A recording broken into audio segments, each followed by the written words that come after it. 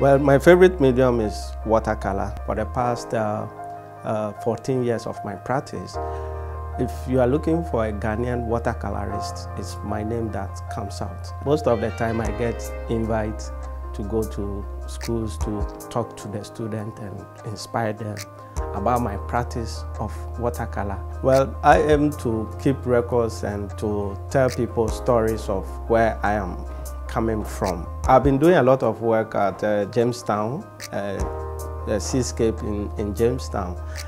The government has to reconstruct the Jamestown harbor, so they have to demolish the entire place. And my work was able to keep the record of time, how Jamestown used to be as compared to what is happening now. So basically, I record events, places, and the kind of people I meet through my work.